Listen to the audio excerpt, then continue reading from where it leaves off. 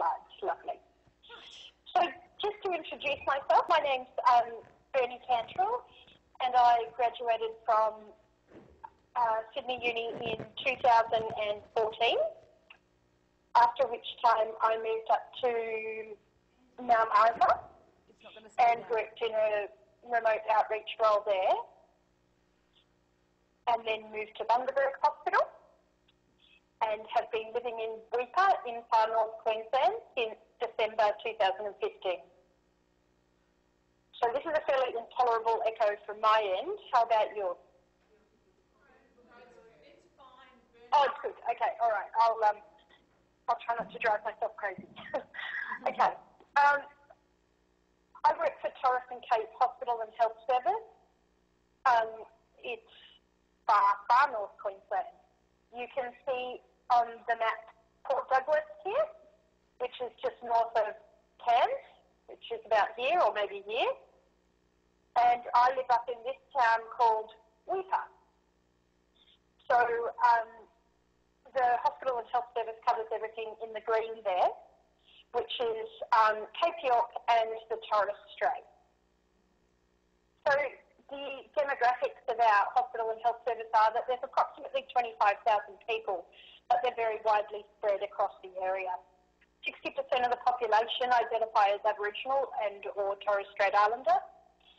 And in many of the remote primary healthcare centres, we have partnerships with other providers, such as the Royal Flying Doctor Service, Apinapima Cape York Health Council, which is a community-controlled health organisation, and also in some communities in the Torres Strait and on the eastern side of Cape York, we have Deadly Ears as well, which is a Queensland Health ear health organisation. So tonight I'm going to be talking mostly about Western Cape Speech Pathology Services, and that is here on, I beg your pardon, I seem to be going forward rather than backwards. One moment, please. So Western Cape Speech Pathology Services cover these communities here down the western side of Cape York. That's these ones here. So as you can see, it's a bit of a beast to cover. Speech Pathology Services in Torres and Cape Hospital and Health Service were funded under a package called the Revitalisation of Rural and Remote Health. Torres and Cape, employed 3 speech pathologists beginning in December 2015. I have a colleague on Thursday Island who covers the 22 primary healthcare centres in the Torres Strait and Bamaga Hospital in what's called the Northern Peninsula area. I have a colleague in Cooktown over on the Eastern Cape who covers Cooktown Hospital and 5 Eastern Cape communities. And I'm on the Western Cape covering Weipa and 5 outreach communities as well. So this is just about my role a bit. We have a small inpatient facility here at the hospital, plus a residential aged care. We run an outpatient weekly oncology clinic, which also incorporates chemotherapy. And I also see outpatients here at Weipa for early intervention, any kids who are school-aged with medical-based speech pathology issues, and adults as well. Other school-aged children, Queensland does things a little differently to New South Wales, and they're funded through Education Queensland. They're able to access speech services. For outreach, there's 2 communities that can be day trips, and those communities I visit once a fortnight. Arakan is either an overnight trip, because it's about 2.5 hours drive, and that's on a dirt road, or I'm able to sometimes jump on a charter flight with the paediatrician team for a day trip once every 2 months. The 2 communities which are further south on the Western Cape, I have to fly to Cairns, stay overnight in Cairns, and catch a morning flight down to Kowanyama, which I did last week, work 2 days in Kowanyama, catch a flight from Kowanyama over to Pontarao on the coast, work there, then fly back to Cairns, overnight in Cairns again before I can fly back to Weipa. So as you can see, there's a lot of logistics that are needed to make that kind of thing happen. It's difficult to buy food in communities at times. There's only a very small store and there's not always access to fruit and vegetables and the like. So as well as carrying my clothes for a 4-day trip, I've also got to carry food and my work kit and laptop as well. So it's a bit of a deal getting there. So this is an example of my outreach kit, which I took down to Kowanyama and Pomperau last week. Unfortunately, my previous crate broke, so I got off the plane in Cairns and went straight to Bunnings, picked myself up a Stanley Fat Max, and look, things were good after that. And this is just a couple of gratuitous, pretty pictures. So this is an example of the type of charter plane which we might fly on. That was when I was lucky enough to jump in with the dental team going straight down south, which was helpful. And even though they're little planes, you've got some pretty beautiful views that you can see when you're flying around the Cape. So this here on the left is a picture of the view going between Kowanyama and Pomperau. And Kowanyama is the language word meaning place of many waters. And as you can see, there's lots of rivers there. And on the right is a flight home from Araku at sunset time. So some pretty beautiful country to see. Okay, so how does telehealth fit into this picture of a new service covering a large geographical area?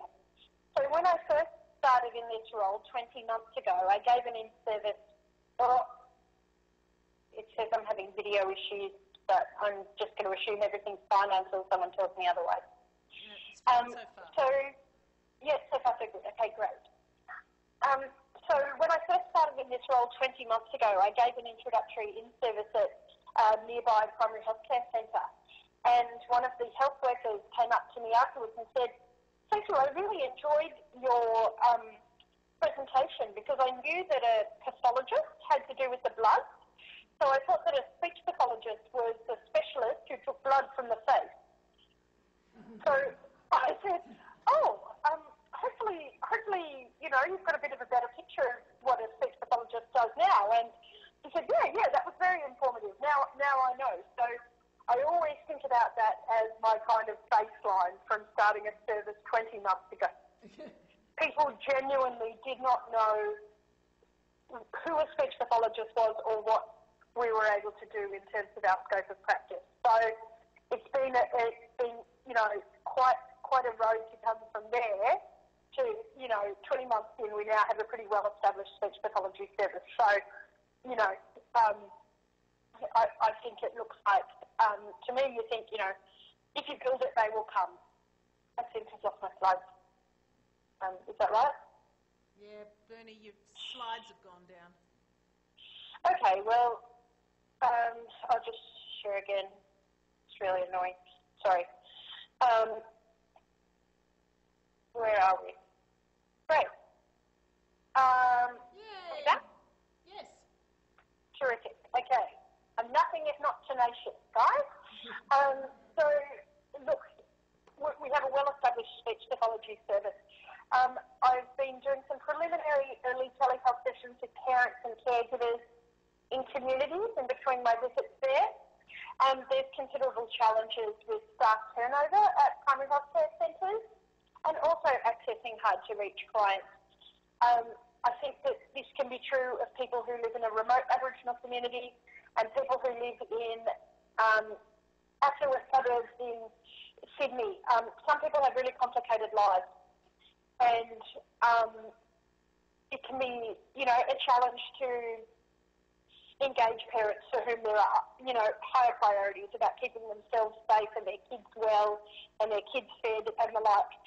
So there's a lot of work to be done in this area about paediatric telehealth services. But we do have some other projects going on as well. So the Dysphagia Telepractice Assessment Service is a project that we're working on currently within Torres and Cape.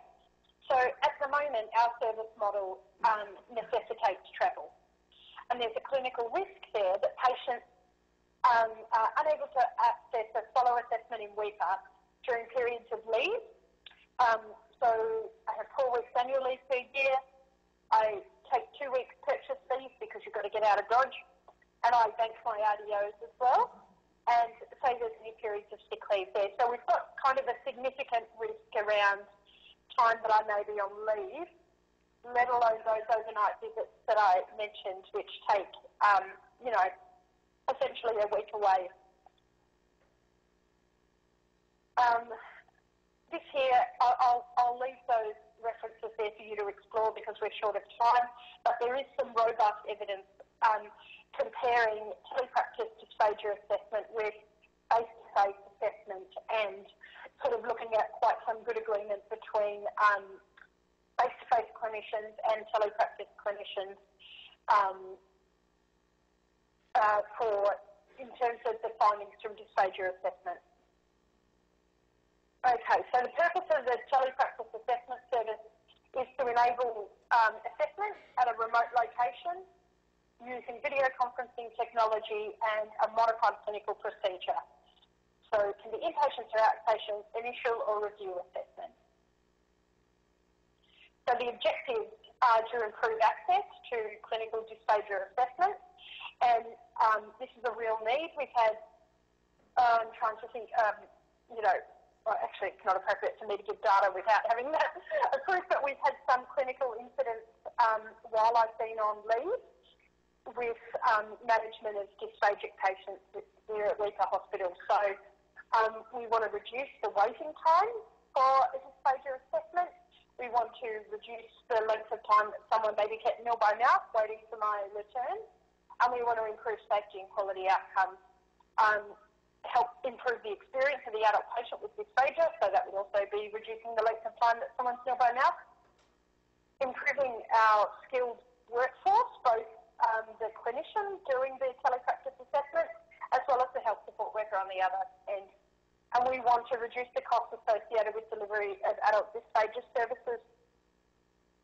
At present, we have a nil by mouth procedure for patients at risk of dysphagia, and under this procedure, we say that if someone isn't able to access a timely dysphagia assessment, we ask the senior medical officer to consider transfer of that patient to a facility where they can access speech pathology services.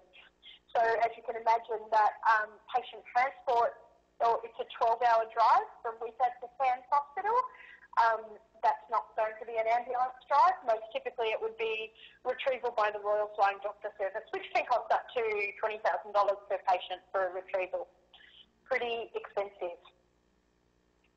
Okay, so it looks at hub and spoke design, where the telepractice speechy is at the hub site, providing services to the client at the spoke site. In other hospital and health services, this has been a fixed hub. For example, Cairns Hospital is the hub and the clinician is sitting there at their desk. And then the fixed spoke is, for example, Mossman Gorge Hospital and the patient is there. Because we're a bit special, we like to do things a bit differently. So our proposed model is essentially for me as the telepractice clinician to be a travelling hub. So say, for example, I'm right down in the south of the Cape and the patient presents at Weipa Hospital, an acute patient who needs to be seen. Then I can go into the video conference room in Kowanyama, and the health support worker here in Weipa will be able to bring the patient to the dedicated area to be able to perform the assessment.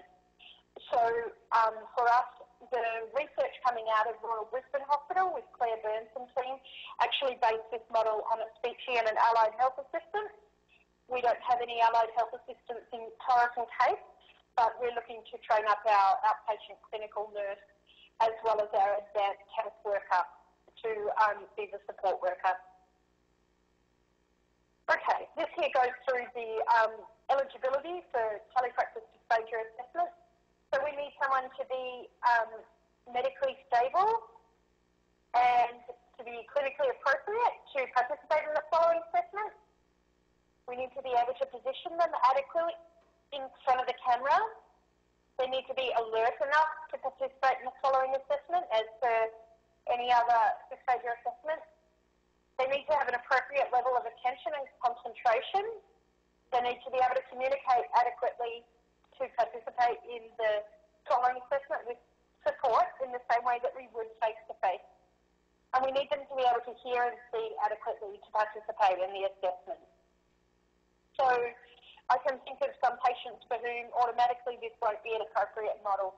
Patients with advanced dementia, patients who aren't able to sit up in a chair, or, you know, who would need to be in a bed and supported in a bed to be sitting up. So there's some considerations around eligibility. Okay, so in order to roll this model out, we're here. We've got some really terrific stakeholder engagement. Our senior medical officers, our medical superintendent here at the hospital, and our nurse unit manager, who would really like me to stop filing clinical incident reports, are all on board and would like a telehealth dysphagia assessment. The service approval is from our team leader here, manager of community services, and our governance model is a little more complicated in that there's only the 3 speech pathologists across the health service who are all at the same level, but we have clinical supervision with the advanced speech pathologist from Cairns Hospital, and we're also getting support from a clinician at Cairns Hospital who has done this rollout herself as well. Service funding and reimbursement is unfortunately a bit of a miserable feast. There's certain, the stars have to align, you have to turn left and be wearing the best pair of jocks in order to get the reimbursement for a particular telehealth session. However, there are, we're working with our telehealth team around how this can also be a source of revenue for the hospital here.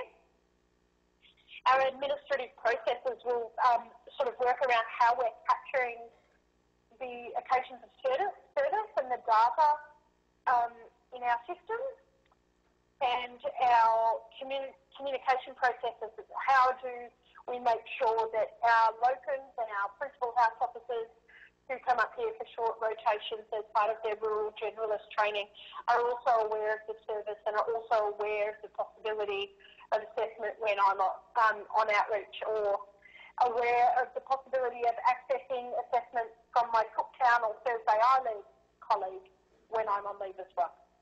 And also maintaining our resources and equipment. Pretty easy. BCC equipment we already have. Lapel mics we need to purchase. A chair with arms to make sure we've got the right room with appropriate lighting to be able to see the patient's face, etc. Staff training is really looking at the regularity of these referrals to make sure that we are able to sort of do this often enough to keep up the skill, maintain the skill set essentially. So there's also a fair bit of service documentation we need to put together to have this service established, and that's the work unit guidelines there, a referral form, the booking form, a pro forma for the assessment and how we write that up. And actually under Queensland Health, the Royal Brisbane team has put together a really fantastic online learning package which has some templates for all of this documentation as well, which we can adapt to be site-specific for our individual hospitals. Bernie, given that time is short, you're already moving on, perhaps we can switch, we can skip the ENT slides? Okay, yeah? No worries. Because the stuff you just did was the important stuff. Okay, no worries. So ENT is about improving access to services. They're doing some store and forward there to try to cut down the waiting time for ENT.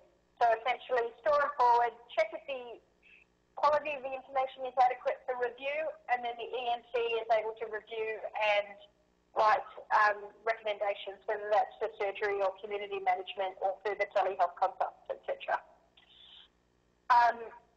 Teleaudiology is also pretty good because it's all in the pipeline, but at the moment it can be quite a gap between accessing audiology services and actually getting hearing aids fitted.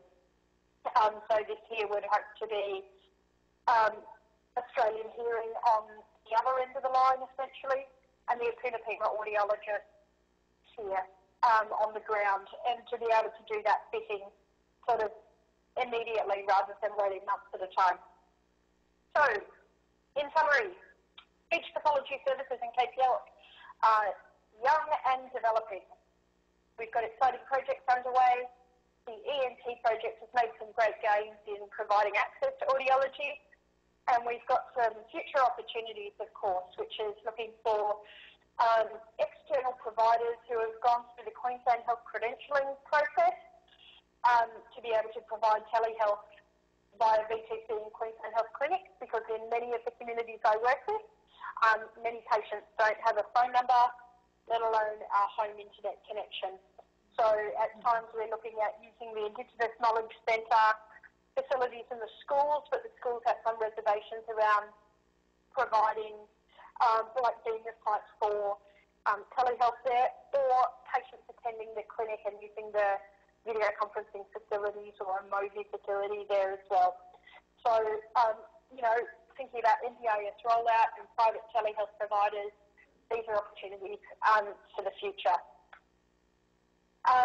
Any questions, you're welcome to email me or ask anything else that might be difficult. And there's another pretty picture coming home from Marathon. So thanks for your time. Thank you, Bernie. You're welcome. Actually, that went surprisingly well, given how many technological problems we've had. I'm going to hang up on you very shortly. So thank you to Bernie. We have a number of other presentations. Bernie, if you drop out because you can't hear, we will fully understand. Thank you. Bye.